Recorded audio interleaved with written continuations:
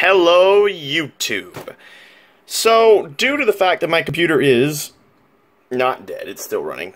Disregard the mess on my desk. I have to clean this. Anyways, I've decided that I'm going to do some Cheap-0 ashens videos. Now, Cheap-0 ashens videos, Cheap-0 space ashens, is basically a really shitty copy of ashens. Now, in this case, it's on my desk, which is kind of shit to begin with.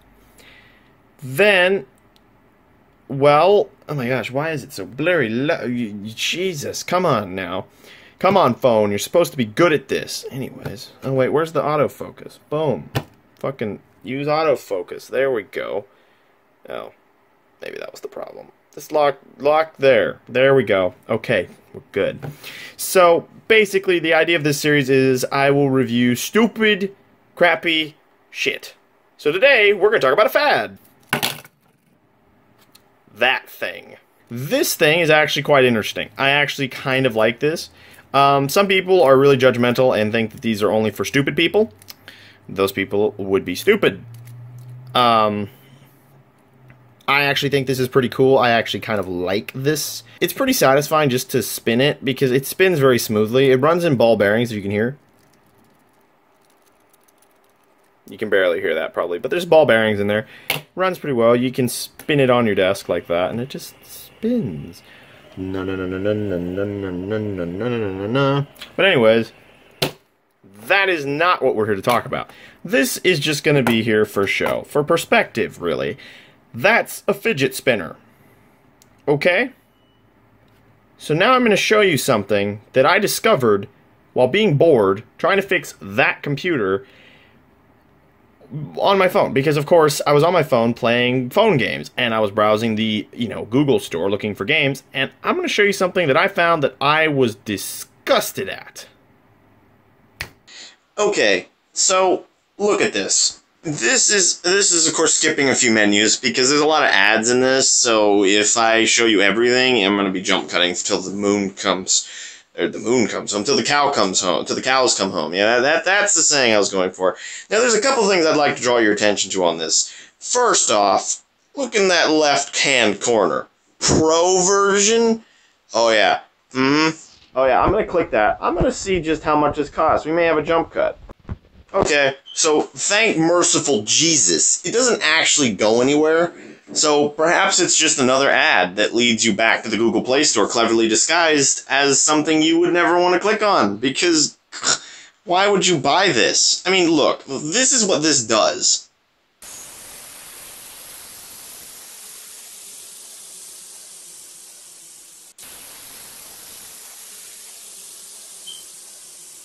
You having fun yet? Because that's all it does. Yeah. So, it's basically the fidget spinner, like this. But that doesn't make any sense. Who would want this? And by the way, the cardinal sin of this is if you put your finger in the middle, it does this.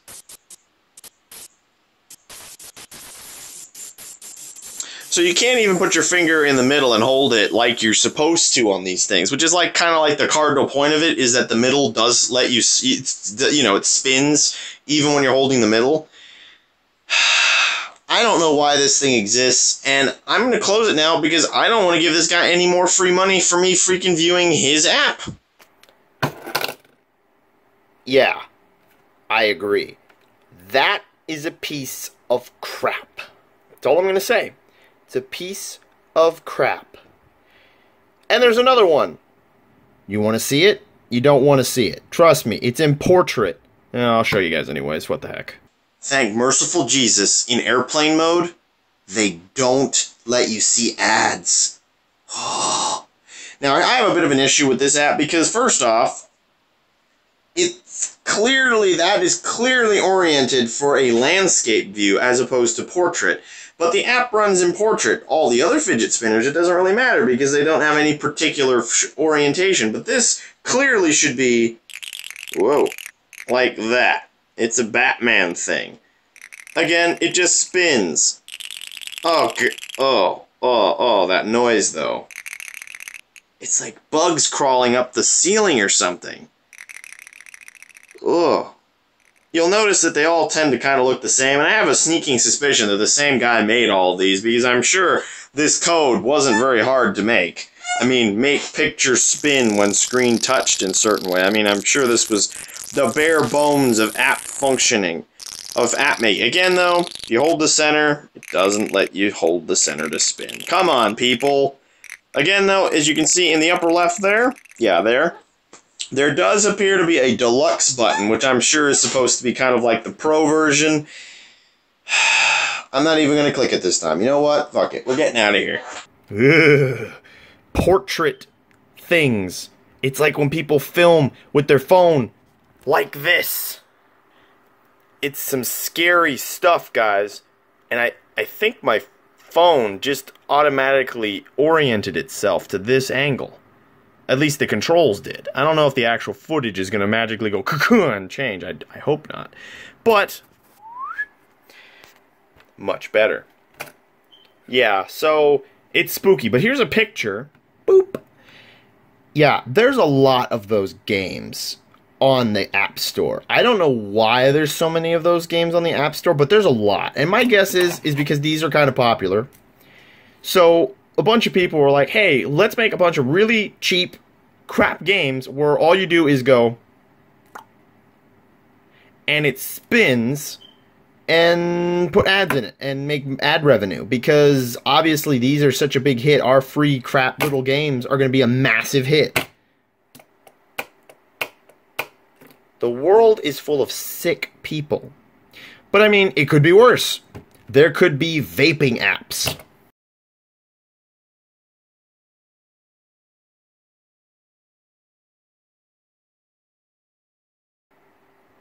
What? Hey, thanks for watching my video. If you really liked it, make sure to like, share, and subscribe to the channel, hitting that nice little button in the center there. And if you'd like to support the channel, make sure to hit up the Patreon link in the description below. Follow me on Twitter for all future updates. Thanks for watching, guys. Have a great day. Oh, this vape is actually not half bad.